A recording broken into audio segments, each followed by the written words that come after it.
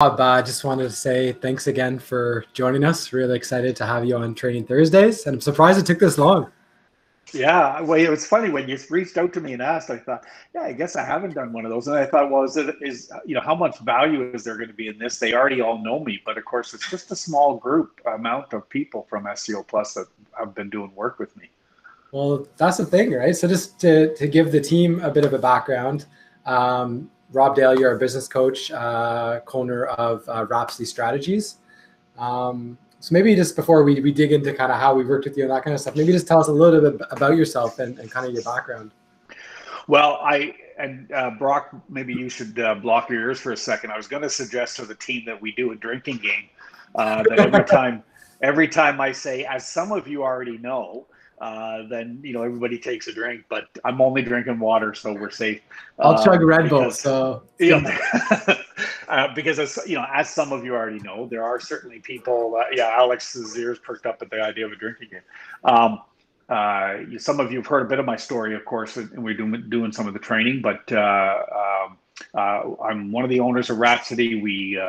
We started Rhapsody. We're in our. It was in 2014 that we started the company. Prior to that, I was a coach with a company called Breakthrough Coach, and Breakthrough Coach merged with another company, Social Catalyst, which was a social media marketing company, and they merged together to form Rhapsody Strategies. We no longer do any of the social media stuff. We bring in companies like yours to do that kind of stuff, and we've really focused in on the coaching, the mostly business coaching, some executive training, leadership team training. We facilitate a bunch of different stuff with organizations as well. But yeah, a lot of fun. And has it been 5 years now, or a little bit longer, maybe? Well, so it's been 5 years with Rhapsody. We're in our 6th year with Rhapsody, plus another couple. It's been, I'm in my 8th year of doing this. Prior to this, I was a ordained minister. I was a pastor of churches, pastored a bunch of very traditional churches. And then back in 2001, started a church here in Ottawa called Capital City Bikers Church.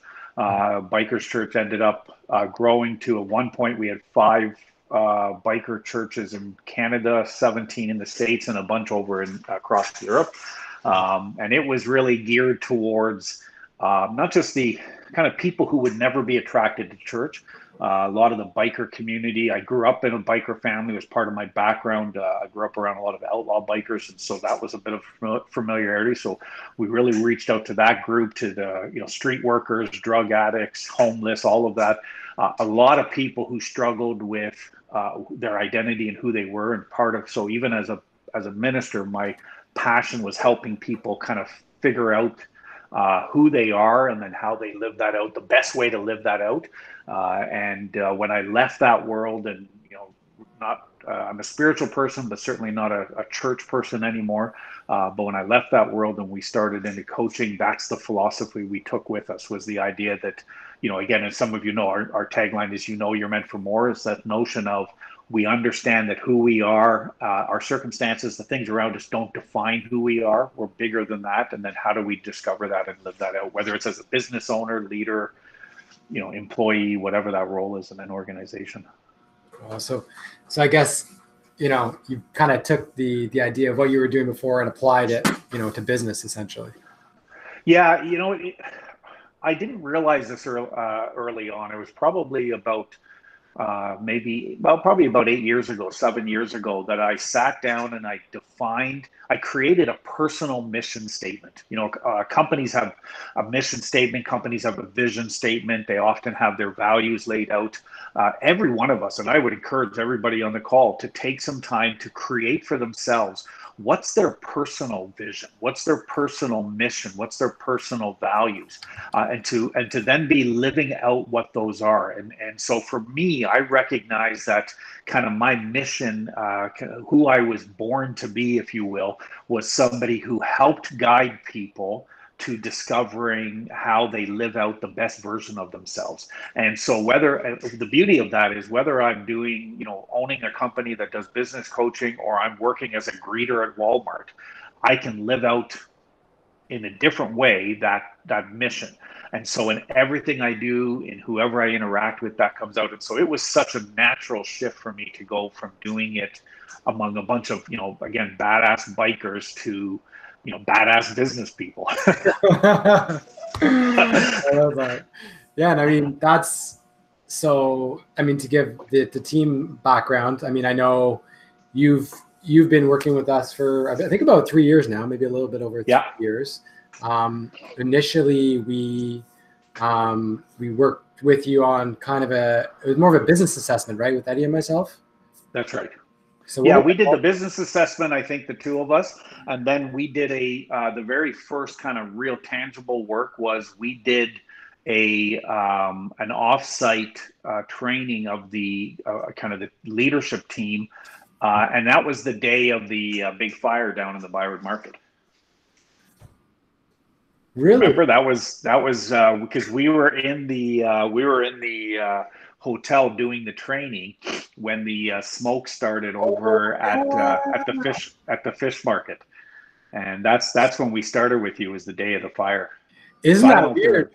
I don't know if they're connected or not, but well, I'll always remember that because sitting in that hotel, we could see the smoke across the way. I completely forgot about that. But you know what's wild is that in our first retreat we did, I don't think you were at that. That was before. That was the day of the tornado. So maybe we got some bad juju. I don't know what's going on. So yeah, we kind of worked through that, and then we worked with our leadership group, or management group. So with Derek and Amanda, and we do kind of quarterly retreats where we work on the business. And I know for me, like in my experience, kind of working with you, it's been transformational from where we were. I feel like we were like an infant as a company to where we are now. I think we're transitioning into kind of adulthood. I think we are. Yeah, so it's definitely been, to be able to work through some of those things, like you mentioned mission, like just because we haven't defined it doesn't mean we don't have one, but sometimes it can take a bit of help. So how do you kind of, I've seen it, but maybe just explain to the team, how do you work through that? How do you help a team identify like what is their mission? What are their values? Yeah, well, so that's great, and I think this is true. And anytime you're trying to guide or help someone, whether it's a friend or as a parent when I'm trying to guide my kids, or in a business environment, one of the things that I really work hard not to do is tell people what it is. Because oftentimes, and again, we're all guilty of this when we're giving someone advice. We're often telling people. One of our values at Rhapsody is powerful questions. We're big believers in asking questions that help guide people to discover for themselves. And so I would rather ask questions that will pull out of, let's say in the case of, if we're working on the values, I'm going to be asking, okay, Brock, what are your personal values? What really matters to you? Or, and Eddie, what really matters to you? I'm not sure what that is. Well, okay, imagine you're, sitting across. I did this just recently with one group, and they kind of chuckled at it. I said to one of the guys, I said, okay, imagine the two of us are on a date. And he was like, okay, I don't think my wife will like that, but go for it. And I said, what would be the things that would keep you engaged at the table, and what would cause you to say, I don't want to be a part of that, or this person is not somebody I want to ever talk to again. That's typically is where you're going to find what your values are. And then when you find what your values are, if you're a business owner, if you're a leader in an organization, your organization's values better align with your personal values, or else you're going to hate doing what you do. Mm-hmm. And it's the same thing for every person on this call. It's an honest question to say, what are my personal values? What matters to me? What really gets me going? And if SEO Plus's values don't align with it, you're in the wrong place. And you're going to constantly butt heads. And I don't care how much money you make. I don't care how many perks you get. I don't care how many other things are a part of that. If you're not working in a place that aligns with your values, you're going to be miserable. So I think for me, it's about asking the right questions. It's about being deeply curious about an organization. And, when I work with an organization, when I work with you guys, I really didn't know much about you. I knew of you because of some connections that we had, mutual connections, but I knew of you, but I didn't know you. And as I got to know the team, and as I started to work with the leadership team, it was about asking questions. I want to know about the people that are involved, and out of that, you're able to help guide people into figuring out some of those things around values. Mm-hmm. Absolutely. Yeah, I think, for us, when we first went through that process of like, I think we had like 24 or something, it's like, well, yeah, all these are true, but how do we get this down to like 5 or 4 or whatever it is? Well, and on that, part of the challenge was we created a list of values that we, I'll often refer to as, these are aspirational values. These are things we aren't necessarily true in the company, but they're aspiring. One of the things we did as a team, once as a main leadership, we came up with this list of values. We then went to the team leaders, the department leaders, and asked them what they saw as the values, and we were able to see then what are really what's being lived out on value. Somebody can say, I value honesty, but then if their day-to-day behaviors, they're dishonest all the time, or they're always making stuff up, well, no, you don't value it. You could, it's just words. And there's a lot of companies. If I wish I had them in front of me, you chuckle. There's this one organization. The values were basically integrity, all around honesty and integrity. Well, they were the values of Enron. Yeah. And Enron, of course, which became one of the most famous for the deception and all of the, if your values don't align, you're not fooling anybody. So if, you come up as with SEO Plus, we put a value on the board of fun, but everybody in the organization says there's no fun here. Well, we're not fooling anybody. So let's be honest. Let's say we're aspiring to that, not that is currently a value, if it's not. And so it's the honesty around creating the values that matter, because again, the people that everyone on this call that works in day out, you know what they are. You see what's lived out. Let's make it real. Yeah. And I think that's the thing that stands out to me the most is like from initially, again, some things might already be kind of ingrained in the company. People might be living it out. Whereas you mentioned like the aspirational. So being able to identify an aspirational value and then see it lived out by the team. I actually on Monday at our Scrum, I read out some recent testimonials from clients, and recently, the sales team did a blitz. We got 5 testimonials, and 3 or 4 of them in the copy specifically was directly referencing our values, saying collaboration, transparency, all these things, accountability, and honestly, there was nothing like more rewarding or like making you proud of the team to see that right through to the client, right?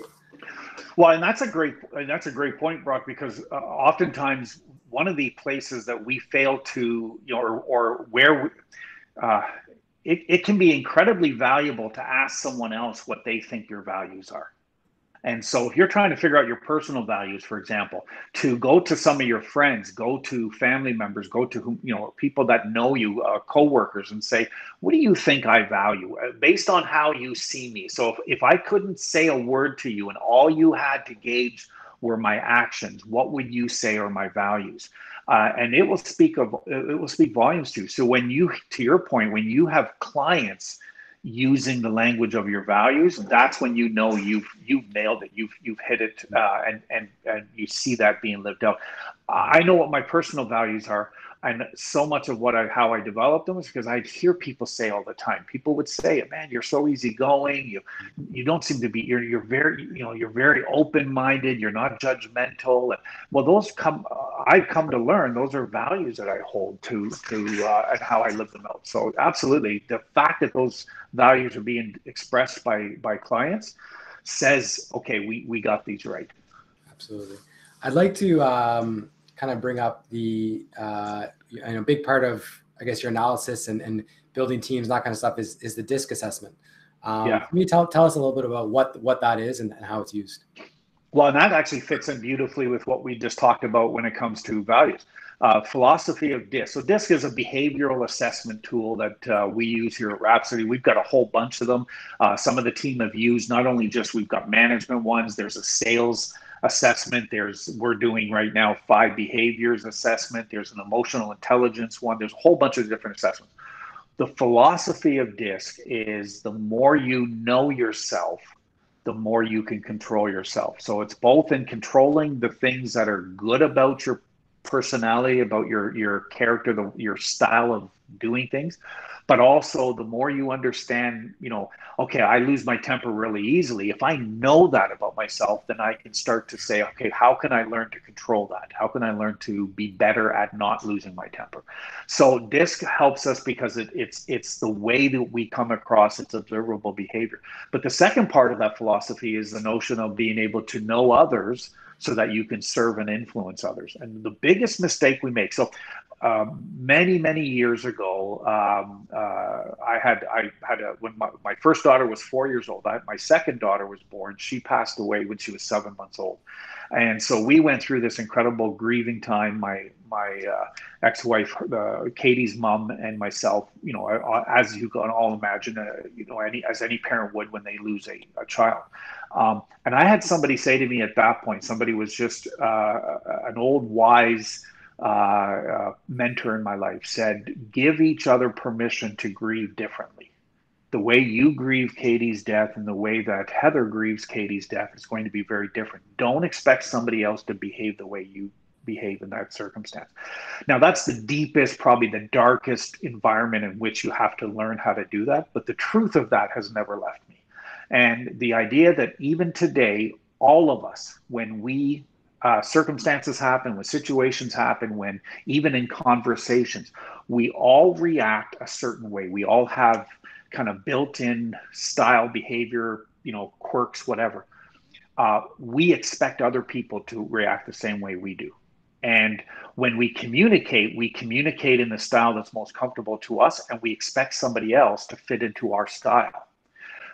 Good leaders, great leaders, and this is the whole philosophy of DISC, is the more you can understand the way that someone else communicates most effectively, and you can shift and communicate in their language, in their way, the more you're going to influence their response. So if what you're looking for, let's say you're in an argument with a significant other, you're in an argument with them, and you just want to win the argument, you're just going to blast ahead and just win the argument. If what you want to do is come to resolution, the more you can shift and communicate in the way that they best receive communication, the more effective you're going to be in not only getting your point across, but also coming up with resolution, whatever that is. So I think that's the magic of DISC. It's just one piece. There's all kinds of, one of our three owners, he grew up in the home of a hostage negotiator. His dad was a hostage negotiator. And the principles of even that notion of knowing others so that you can influence others comes right out of that world of whether it's hostage negotiation or all of that kind of area of having those kind of conversations. And the more we can learn that stuff, the more effective we are in every part of our life. I mean, obviously I'm very passionate about it. I could talk about it for hours and hours because I think it's such an incredible tool, and most people never take the time to learn the dynamics of how to effectively understand people who are different than them. Wow. So yeah, that's the, in a nutshell, that's what DISC would be. So how can you, I mean, if you're just getting into this, let's say they get their own assessment, what is the best way to try to assess people they're working with without the other person getting a DISC assessment? Like, how can you get a rough idea of where someone's at on the spectrum? Well, part of it is ask them, hey, listen, when we've got some major, I want to have a kind of a, real heart to heart with you here. How do you what's the most effective way to do that? Some people, they love to get information and I just need some time to think about it and process it. Other people, they want to resolve it right away. They want to kind of jump right into it. I think, part of it is figuring out, is the person extroverted or introverted? And again, sometimes we can just tell. It's, pretty, in many ways, obvious to tell that, but it's also being able to, again, ask them that question. I'm an introvert, but I come across in most environments as an extrovert. And most people are actually quite surprised when I say, no, I'm an introvert. Like doing stuff like even a call like this takes an enormous amount of energy from me because I much prefer to just kind of, lock myself away with a good book or binge a movie or TV show or whatever. I do so much of my life is spent in it. So if somebody was just trying to read me, they might read me wrong because of how I behave when I'm in a group. So that's why it's good to ask people. It's not to assume things. But I think the most, probably at the top of my list of how to effectively read people is to come into it with an openness that you don't really know. Be okay with not knowing. If I'm meeting you for the first time, Brock, and I go, I have no idea what this guy's personality is like. I don't know how he likes to communicate or whatever. If I go into that with that assumption and awareness, I'm more likely to, begin the conversation by wanting to learn, by trying to, get a feel for it and a sense of it. But there's a lot of body language things, mirroring people. There's a number of other aspects that can certainly be learned. And of course, Google is our friend on this one because there's lots of information out there. But I think the best thing you do is come in with an openness to not just assume you know someone and what their style is. And the more that you do that, the more effective you can be at then picking up on those little, behaviors that might give you some telltale signs of their style. Mm-hmm. Well, one would, I guess, be like task-based versus people-based, right? Yeah. When we're describing DISC, we certainly talk about the introvert, extrovert. Are they outgoing, fast-paced? Typically, those are people that want to, resolve things right away. They want to answer stuff. Or more introverts are typically people that want to take some time. They want to process. They want to think through.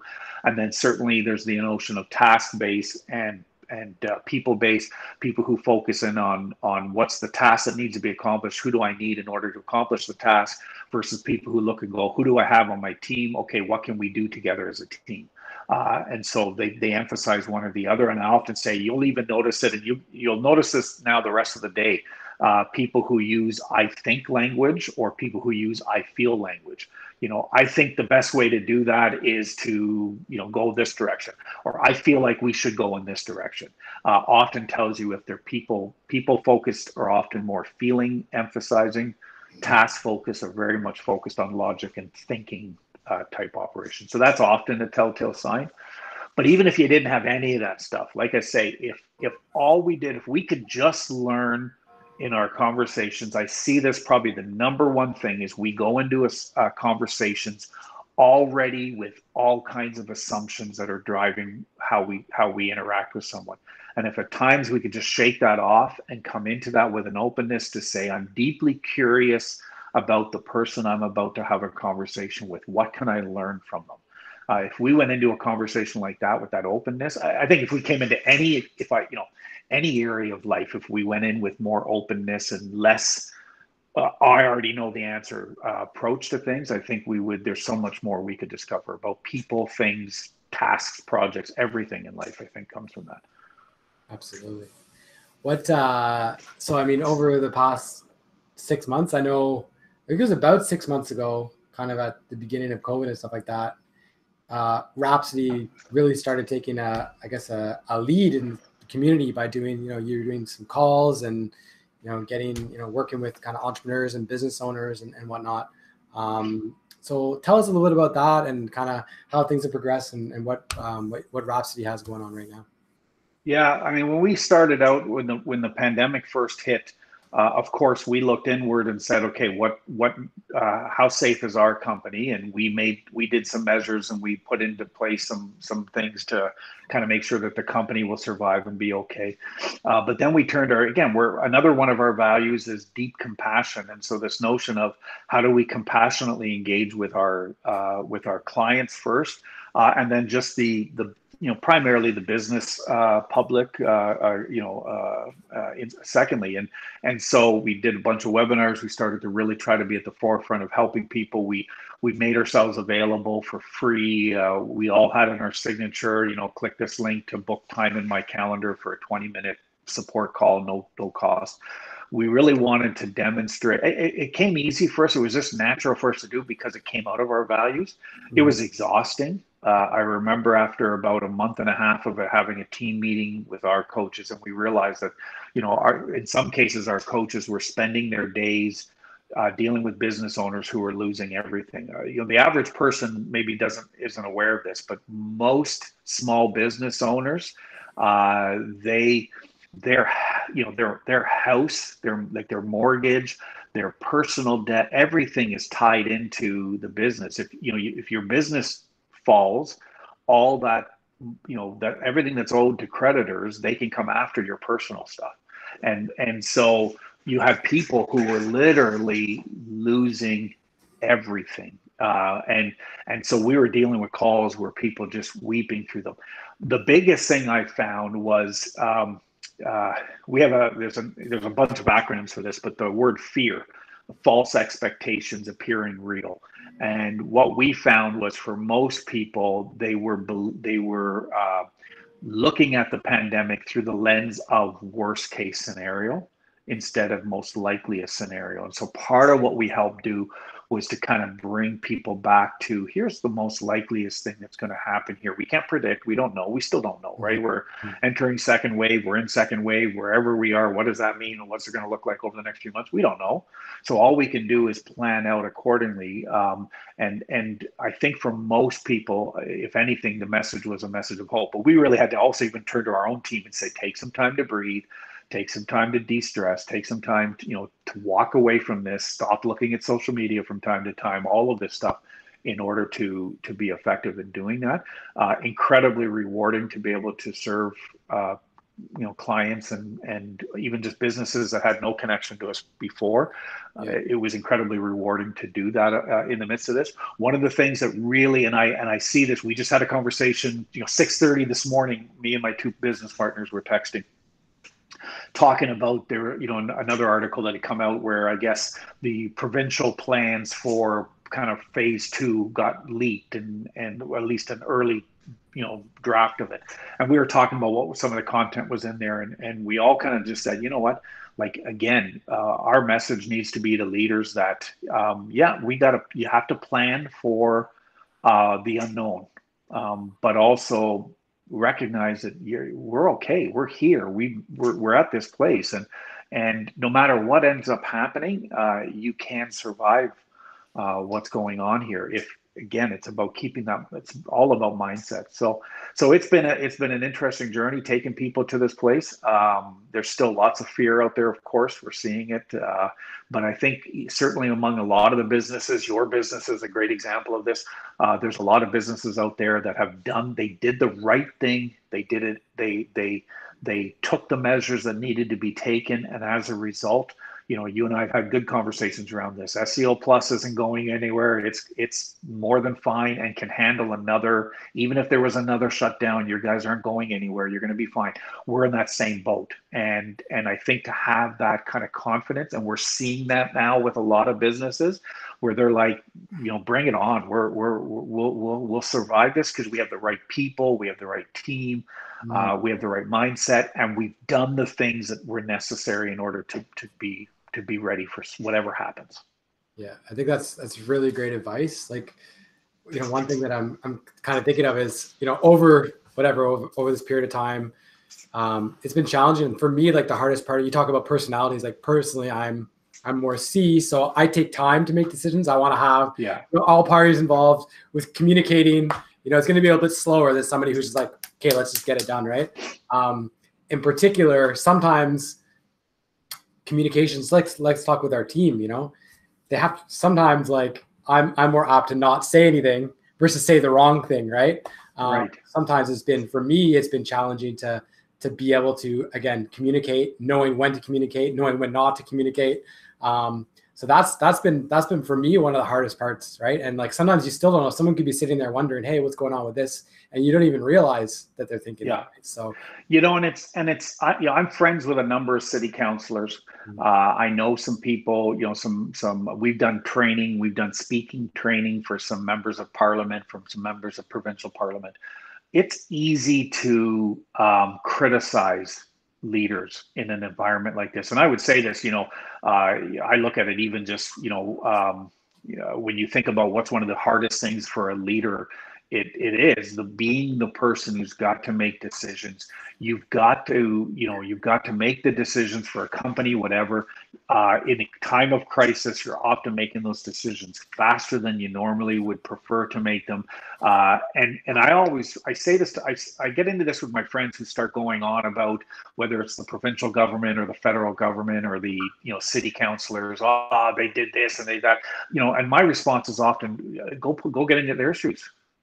Imagine you're going in, you're getting some information, something's coming, you have no idea what it's going to look like. We've never, I mean, yes, we've experienced pandemics before.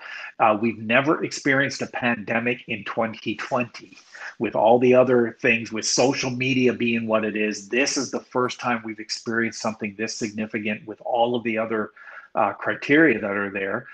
Cut these people some slack. They're still people trying to make decisions. And they may make a decision one day and realize, damn, that was the wrong decision. We need to do this instead.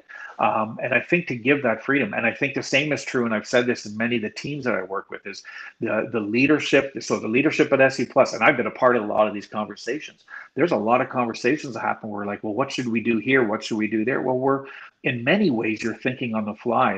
And one of my coaches, who is usually pretty hard ass, pretty challenging, pretty critical of stuff.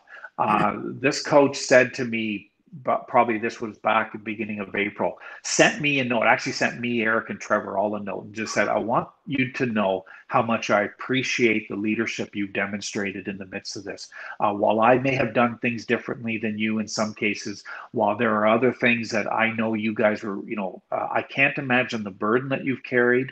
You are focused on everybody, so thinking of everybody, and just thank you. And that meant so much because, like, I know you, Brock, when you guys are making decisions in the midst of this crisis, you're not making them thinking, how can we screw over the staff? No, you're thinking, how can we keep this company as strong as we can so that all these people who are dependent on us for income, so they can pay rent, do all this stuff. And so that's an incredible burden for a leader to carry. Now put that to a municipal leader or a provincial leader or federal leader. They're carrying a burden that could have an impact for decades. And I don't wish it on, but I think the idea that we are going through something, the unprecedented times is such an overused, it's, we all want to, shoot ourselves when we hear somebody use that term now because it's so overused. These are unprecedented times. There is no place where we can go, well, when this happened last time, this is how we behaved. No, there was no last time that had the same circumstances as this. And so business owners, man, I'll tell you, I've seen some incredible business leaders rise to the top in the midst of something like this. And again, this call isn't about, bragging on Brock and Eddie and Amanda, and, but you guys have really done a phenomenal job. And I think that you've learned as you continue to move along on this. And so kudos to you guys. Well, thank you for your support. No doubt. I'm looking at, I have a bunch of questions here, and I think interestingly enough, somehow we've actually answered. I had what's the hardest part of being a leader? Yeah, we covered a few of them. I know. So, oh man, what how do you replenish your energy? What do you do for fun? Well, here's interesting.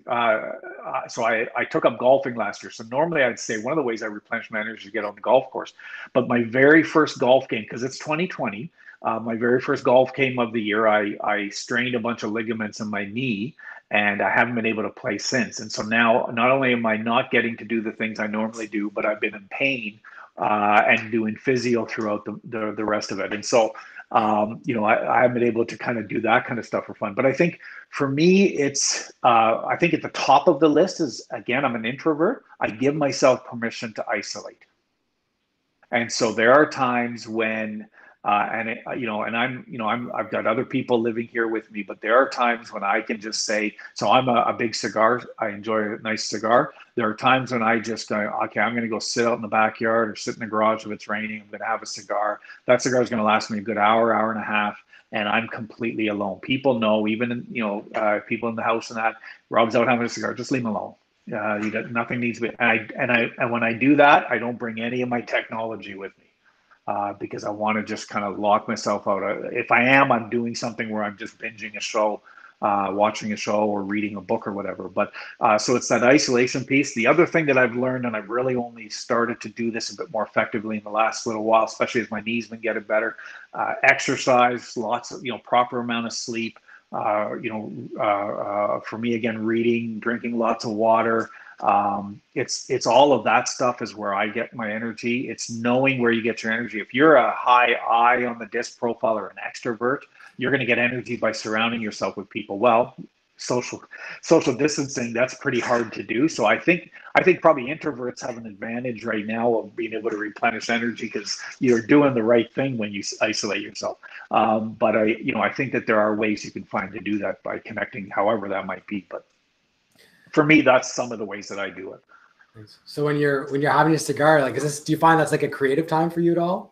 Like, it can be. Again, sometimes it's the creative time, but again, sometimes. So I'm a doer. I'm always on the go. I'm always working. I love what I do, so I have no problem. I'm working. There's rarely a weekend that I'm not doing something. I took a break from that again just because it got pretty emotional with everything with COVID. But so sometimes, like I say, when I'm having that cigar, sometimes it can be a creative moment. Where the creativity comes is because sometimes I just stop and I do nothing. One of the other things I do, and this certainly builds creativity for me. I may even light up a cigar and then go for a walk. And when I'm out going for a walk, no headphones on, no cell phone with me. I'm purposely trying to be in that moment and just trying to enjoy that time. Years ago I had a Doberman, and I lived downtown at the time, and so I would take the Doberman. His name was Ruger, and Ruger and I would take this walk from our apartment. I lived at the kind of Bay and Slater area, and I would take this walk down to the river, all the way up to Parliament Hill, and then back around. And there's about an hour-long walk. And that was my time to listen to podcasts. I'd throw on my headphones, and I'd listen to a podcast. And I was listening to a podcast one time walking along the river, and the podcast was all around about being in the moment. The person was talking about how they going on walks and kind of hearing the birds and all this stuff. And I realized that I wasn't in the moment at all, that I was listening to a podcast. So I turned off the podcast, took out the headphones, and just all of a sudden I discovered the Ottawa River, like experiencing just walking by the river in a way that I never had before. And so I started to do that, or sometimes it was by the canal. I'd go and sit by the canal. And it's incredible what you discover, I live out here in Barrhaven now. And even out here, when I've got two now little dogs, but I go for a walk with the dogs, no headphones, nothing. It's amazing what you discover about your neighbors, about the streets, the character, and and being in the moment. That's, I think, for me, where then I'm getting creative and I'm getting energized and all of that stuff by just experience whatever's happening. We're so locked in our culture today of technology that we miss all of that kind of stuff. Absolutely. Like, have you been to in Barrhaven, the little conservation area beside the bridge, like the pathway there? No, I haven't. Yeah, I have to check it. I'll send you the spot later. It's yes. Amazing. I bring the kids there and we'll walk. It's like a boardwalk all around the water and like under the bridge. Yeah. It's I love it there. It's fantastic. Yeah, and I know that most of your team aren't in the office right now, but even Preston Street, like when you're in the office, to get out and just take a walk down Preston Street and again, I can't stress it enough. There are times I'm reading a couple of books right now. One of the books I'm reading though is this book called what's it called? I've got I wrote it down here. Not Irresistible, but it is Irresistible. It's Irresistible: The Rise of Addictive Technology, and it's this whole notion of how that technology is designed, and you guys know this probably better than me, being in the world that you're in, but it's designed to get people to look more, to be more focused on it. And there is something powerful by putting that stuff aside and walk down Preston Street without your phone, without your headphones, all of that. Don't look at anything, but just look at the people sitting in the patios eating. Look at the restaurants. you'll discover stuff. You'll go back to the office going, oh my God, I never knew this. Or you should have seen what I saw, or was this ever cool? And all of a sudden you'll start to see ways you can apply that to even your even to your what you're doing in your work world. Yeah, I mean, it's actually an interesting article I came across where it said maybe one of the most useful skills in 2020 or today is focus. So, yeah. And the discipline. So, for example, cell phones, the discipline to be able to put it to the side, focus on the task at hand, because multitasking is a killer, right? Yeah, we're all laughing because as soon as you said the word focus, your camera went out of focus. Right now you're all blurry. You're all blurry, Brock. And right when you said focus, you went blurry. I was laughing. Just for there you go. Now you're back. Now you're focused. It really is, though. It's incredible how much we avoid that. And I think for a lot of people, they're afraid of the silence. They're afraid of the being in the moment. I know I was for years. I was somebody who was always striving to impress, always striving to achieve. I was always looking at other people thinking, if only I could do what they're doing. And I was not a big fan of who I am. Rob Dale was low on the list of people that impressed me. And, for me, it was when I got to that point of learning that, hey, you're all right. And then I became much more okay being in silence, being in the moment. Go to a sporting event or go to any event where they say we're going to do a moment of silence. One, they all lie, because never do you see a moment of silence. You usually see about 30 seconds or 10 seconds or whatever. Hell, go into a Zoom call with everybody on a call like this. We won't do it today, although it would be an interesting experiment. Go into a Zoom call like this and say, okay, we're just going to sit in silence for a minute. But you especially do it in person, you watch how awkward everybody gets. Because we can't do it. We're designed not to be able to do that. And I think we're missing something powerful by losing that. And so take a walk, go, as cliche as this is, smell the flowers, you listen to the sounds in your neighborhood, and get past the noise of the traffic and then listen to the other sounds. And it's incredible what you can hear when you stop and listen and take the time to hear it. It really is. And it's important just for that balance. Like, I know personally, I've been going like go for I don't know how long. And I know yesterday just, came home at the end of the day and went in the backyard with the kids and ran around, just kicking a ball, going on the trampoline, just as, hearing the kids laughs and moving around and things you're not planning, but it just kind of happens. And in the moment, and honestly, it kind of rejuvenates you a little bit. Yeah. It really does. You're absolutely right, especially when you get to hear. Laughter is to hear laughter, especially the laughter of kids. Even if you hate kids, to hear that laughter, right? There is a sense of innocence to that, and unless it's when you're trying to nap or sleep, but no, but yeah. Wish those kids would stop laughing. I'm trying to sleep. No, but when you're in those moments of reception, some of you meditate, and I don't. I'm not a. I don't have a discipline around meditation, but I do know this is that in moments when I do take the time to do that, there's something powerful that happens because it forces you to really just whether it's the word focus or you're in that moment where you really do kind of just pause and it's a practice, it's a discipline. It's hard to get the noise out of our heads. One of my clients years ago coined the phrase, and I don't know where he first got it, but he, in a testimonial about me, he said, Rob helps me take out the head trash. And as a team, we've never forgotten that. There's this notion we all have head trash.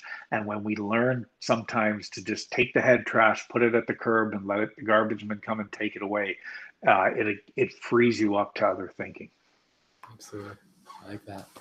All right, Rob, I think people are probably chomping at the bit to get some questions here. So I see there's already one in there, and then I'll open up the floor. Anyone else who has a question for Rob, pop it in the chat. I saw Jake's question in there, and I was going to ask him just to maybe if he could clarify kind of exactly what he means by that, because I could take that in a bunch of different ways.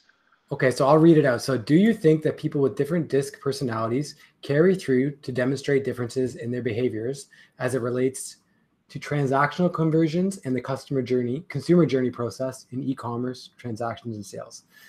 Jake, do you want to give a bit more context for Rob on that? For sure. Yeah, Rob, just wanted to ask, I guess, as it relates specific more to our industry, and we kind of think of, the consumer journey process as they go, towards, researching from a particular, industry and or service that they might, be looking to make a transaction in soon, all the way through to, narrowing down their focus towards, different companies and then actually making the purchase that leads to a sale. Do you notice through some of your personalities and traits that people with these different characteristics, go through this life cycle at different times, or they make different decisions amongst it? Right. So yeah, I thank you for the clarification there. Absolutely, and I think that both. So your disc style is going to there's certain strengths and challenges. I always say to people, when you do a disc style, there's nothing in there that says you can't do something. So for example, I'm an S on the disc style, as an S who is more that introvert, more people focused, more quiet. I'm laughing at the Dallas comment. Having my style the way it is doesn't mean I can still stand up in front. I've stood in front of crowds of I've stood in front of a crowd of almost 10,000 people and spoke hundreds of, I can do all of that. I can, and I from what what I'm told, I'm really good at public speaking. So I can do it. It just takes energy. And so that's the same to be true. On the flip side, when you're communicating with someone else, absolutely DISC affects the sales process and their buying cycle. I say on a website, for example, when you're creating, for those of you that work in creating websites, Ds are looking at headlines. They're looking at what's in it for me. A D personality is never going to read the entire website. Whereas a C person, somebody who is a C, who likes all the details, Brock fits into this part of it, is going to read most of it. Is not afraid to read the fine print and look at all the footnotes in an article or whatever the case might be. The details in there. When you're crafting an email, I had a client one time who owned an event company, and she came into one of our meetings frustrated because she was running this pretty major event. And the person, and she was, I'm frustrated. I'm trying to get all these answers to a whole bunch of questions, and the person's not replying. I keep sending them emails, and they don't reply. Or every once in a while, I get an answer, and they answer one of the questions, but there's 10 questions in the email to them. And so, we kind of quickly said, well, are they extrovert, introvert, people focused, project focused? We determined this person was an I. And some of you on this call are I's. I'm going to be, I think I'm this guy. I have some confidence is okay with me picking on him would be Rory. Rory is an I. Well, if you need a bunch of information from Rory, one of the best things you could do is, it's what I said to this event planning client, was send instead of sending one email with 10 questions, send 10 emails with one question in each email. And they're much more likely to do it, because here's what oftentimes an I will do. An I is going to get some information, and there's so much information, it's almost overload. They go, oh, I'll deal with this later. Or, yeah, I can do this. And then they answer the first thing and they get distracted, squirrel, something else happens, and they just hit send without getting into the details of it. Whereas if you give them a little bit here, there, they're able to take it in bite-sized pieces. And so she tried this with this client, sent out 10 emails, 10 questions, 10 things she needed to know, all separate emails. The client within an hour answered every single one of them, because it was in bite-sized, easy to digest pieces. So if I'm communicating with a client who I've determined is a D, I'm giving headline. I'm just giving them what do you need to know in order to be successful here. If I'm communicating with an I, I'm giving them bite-sized pieces of information so they can kind of process that. If I'm communicating with an S, I'm expressing how much I appreciate how helpful they're going to be to me if they respond, because they want to be able to. If I'm communicating with C, I'm trying to think of every potential question they might ask and try to respond in the email with that, because I'm going to give them as much information as they need. So absolutely, when I'm communicating with people, whoever I'm communicating with, I shift into that style. Nice. On any coaching book you would recommend? Uh, Great question. There's so many of them, and there's a couple of really good ones on questions. Powerful questions, I think it's called. I'm sorry, I'm turning my head, but because I've got a bunch of them on here that are on my bookshelf, and I can't remember if I have it as an ebook or a hard copy. There's one called Powerful Questions. It's really fascinating book around. It's not just good for coaching, but it takes into the idea of how to ask really powerful and effective questions. Almost every invention we have comes out of the fact that somebody asked a simple question. So they tell the story in this book. There's a story told about the inventor of the Polaroid camera. He invented the Polaroid camera one day because he was at the beach with his daughter, and he took a picture of his daughter with a normal camera, and the daughter said, "Daddy, why can't I see the picture right away?" Right? Different today, we're in a different world. But at that point, he went, "Yeah, why can't you?" And he began to explore why that was the case. The windshields, same thing. This guy was driving he was in his car, happened to be, again, his daughter, his 6-year-old daughter in the car, and it was raining out. And his daughter said, "Daddy, why can't the windshield blink? When my eyes get watery, I blink and it washes the water away. Why can't the windshield blink?" And he was like, and he invented the windshield wipers. So I think that there's some around that stuff. I think that that's the kind of book. It's a great book that lists a whole bunch of questions around that. So children are the most innovative by the sounds of it. That's well, but you know what, Brock? What that does tell you, and again, you go into that. So early children, 6 years and under, are incredible. "Daddy, why is the sky blue? Why is this? Why is that? Why is this?" Right? You've experienced this. Yeah. Then what happens at around 6 or 7?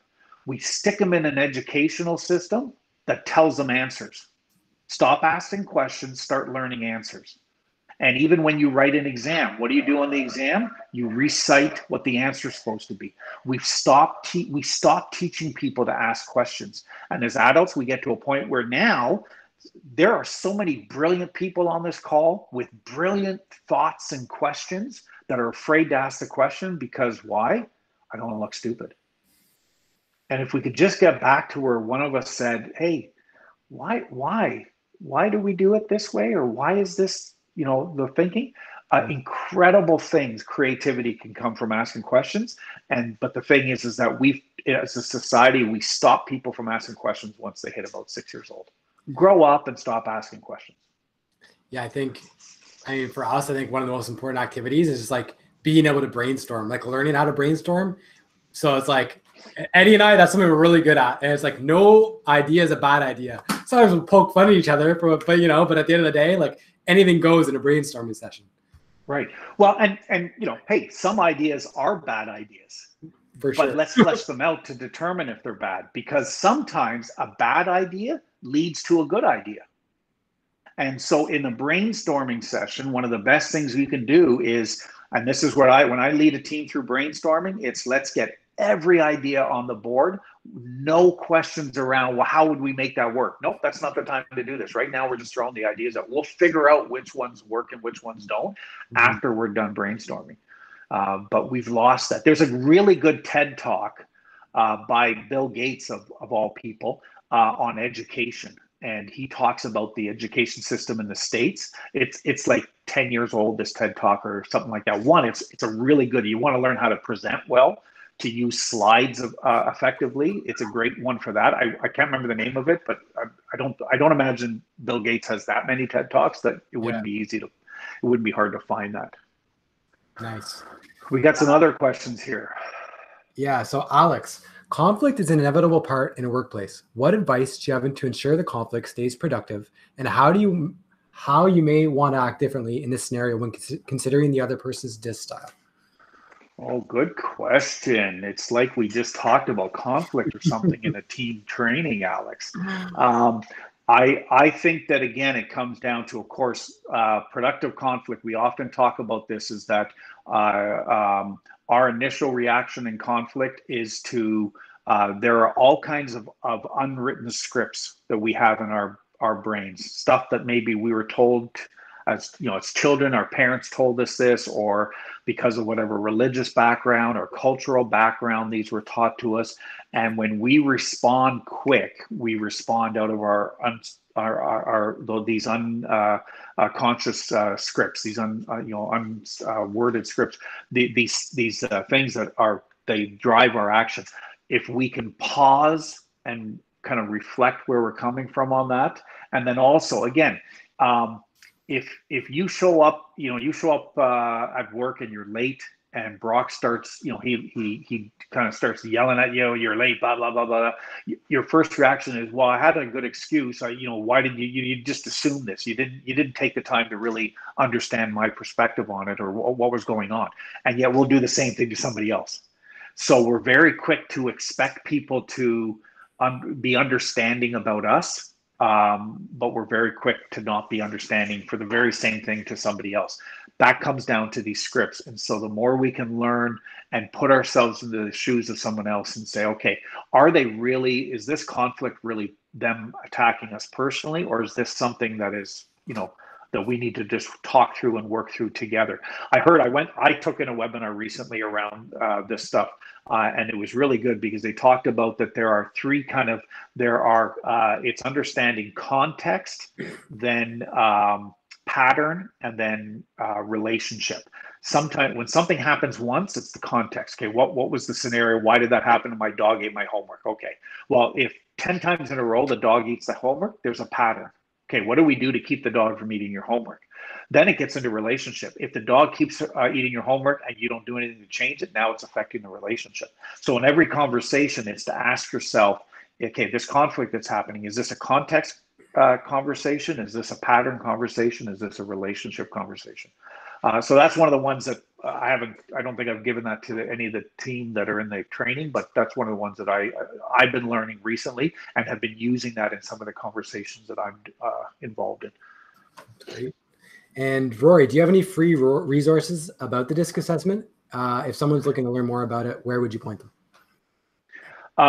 Just to learn about DISC, I think I would just, again, Google is your friend. There's so much out there now around DISC and specifically the DISC website, everything DISC, the website that we use has a lot of great resources, information on there as well. And even YouTube, there's some great videos where people walk you through the DISC model that help highlight it. What I would caution is there are certainly you could do a free DISC assessment online. Some are better than others. The one we use is a more expensive one, but that's because we think the quality of it is there. But you can certainly get a lot. There's a lot of good information out there just by searching for it. But I don't have something specific that I would recommend to people because I usually it's more of a conversation that I have with them. Okay.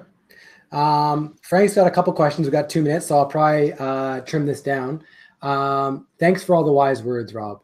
You mentioned one of the founders grew up with a hostage negotiator. Do you know of Chris Voss, and what do you think of his content? Do you know Chris Voss? I know Chris Voss. I haven't listened to any of his content, to be honest with you. But yeah, so I wouldn't be able to comment on my thoughts on it. With all this going on in the world and the influence of social media, where do you see empathy going? Will people be more empathetic or less? Right now, I think less. And I think social media, the Social Dilemma, the Netflix special, there's a lot about it that I can spit out. There's a lot of bones in it, but there's some great meat to it. And I do encourage people to watch that. The biggest challenge we have right now is we are all we're reviewing and reading media based on our beliefs. And one of the greatest, so I mentioned that I was a pastor for a lot of years. I was a fundamental evangelical, hellfire, brimstone, turn or burn type of individual. When I left that world and I began this spiritual journey where I no longer believe that, some days I'm an atheist, some days I'm an agnostic. But one of the things that I really allowed myself to open up to was to learn about all the other spiritual dynamics and beliefs out there. It was one of the most freeing things for me. And I think one of the things, if I could, one piece of advice I would leave with people is whatever you believe, make sure that you're taking the time to discover and learn and read people who have different views as you. opposite views, and don't have to buy into everything, but at least embrace it. Am I closed-minded about it? First, one of the things I did, had an anti-masker, anti-vaccine kind of person. Rather than just go to them, well, I just said, okay, I want to understand. Help me to understand. And I'll tie this in, and I know we're done our time, but I'll go into the podcast. One of the best podcasts I've learned that I love to listen to and to watch is Joe Rogan's. One thing about Joe Rogan, he's one of the best. There's a guy you can learn how to ask questions. But one of the things that Rogan does so well is he has people on his show with completely opposite views as his, and he always takes the time. He wants to understand why they believe what they believe, and it's a practice that we can all, I think, do better with. Amazing advice. Everybody jumping in at the Joe Rogan thing. People love Joe. All right, Rob. Well, our time is up. Again, I want to thank you so much for taking the time in your busy schedule to join us and help. And hopefully over time, more of the team will be introduced to you and work with you. And again, we're very grateful for you. And my pleasure. It's always an honor to be around. This is one of I've mentioned this to Brock and to Eddie and to a few others. You guys are my favorite, and I really mean this, my favorite company to work for and work with. I'm a big fan of SEO Plus, and I think your best days are ahead of you. There's a lot that's going to be accomplished with this team, and so kudos to you guys. So thanks for letting me be a part of this and spending the last hour with me. Appreciate that, Rob. Let's go Cowboys. Yeah, let's go Cowboys. Take care. Bye. Bye.